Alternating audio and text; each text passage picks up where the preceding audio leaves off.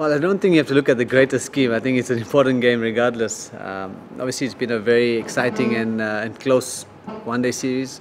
I mean, if you look at on the tour itself, we managed to win 4 games out of 6, and I think that's it's been a really good going from our side. And both teams in the ODIs have been extremely competitive. So I think tomorrow will be a really exciting game. Both teams have positives and things to work on.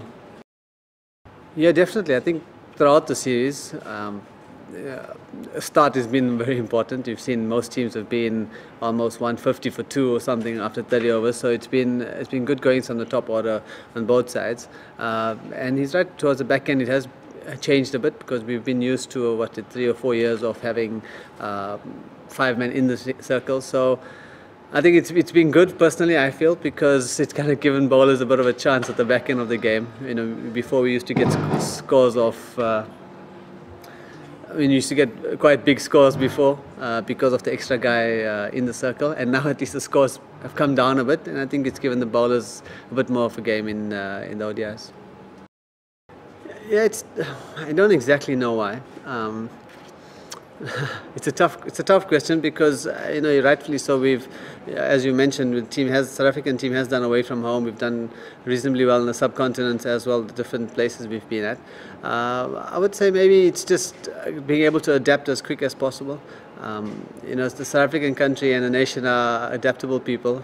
So I think wherever we go, we try and learn as quick as possible what's the circumstances and the conditions we're in, and try and play accordingly. And I think with the sharing of knowledge and throughout the years from the senior players and everybody who has experienced different conditions, I think that's kind of helped every batter who came into the setup to kind of perform at overseas. Sure, every batter feels the big ones around the corner.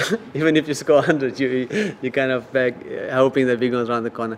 Yeah, I've been batting pretty well. I think most of the innings I've managed to get a little bit of something going and kind of getting myself out all the time.